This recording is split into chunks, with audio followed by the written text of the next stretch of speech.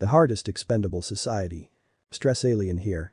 Clean streets, benches, presentable buildings, high-flying kites, quality victual and most of all occupants who can smile.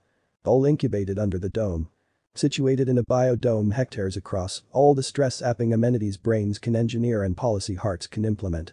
An old man sits cross-legged on a park bench today, his life long and not short on memories. The biodome's a closed ecological system, terminology is the only exchange with the outside is sunlight entering past a see-through material. Rain, wind, dust, any particle stays out. The real trick is the air. A special air that when breathed helps with ailments like pulmonary ones, pneumonia for instance. Incredibly noted an effect on reversing the aging process in the cards. The gas's green tint everywhere the eye can see, arguably thin enough individuals can make out surroundings, the altered color is no hindrance. The biodome has welfare to its operations.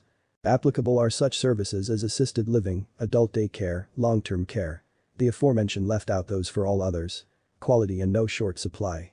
Put together the no-stress environment, services and air lend themselves to expanding lifespans. As time here ends today.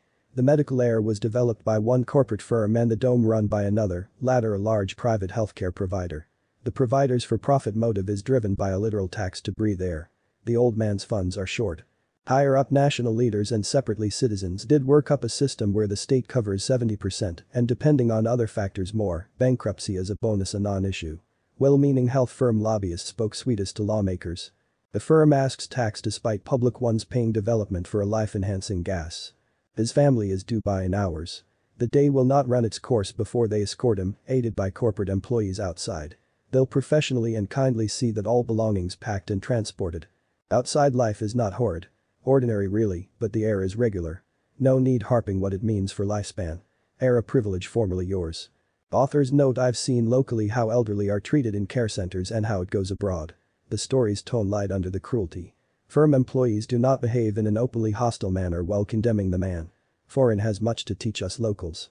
I advocate plenty on social media for adopting their health systems. The 70% is Japan's. Moreover I called for money, the accursed paywall must never get between you and your doctor, hurt seeing it in my life and experiencing personally. Story sparked by a sentence about a large US video game company as the YouTuber quipped attacks to breath air.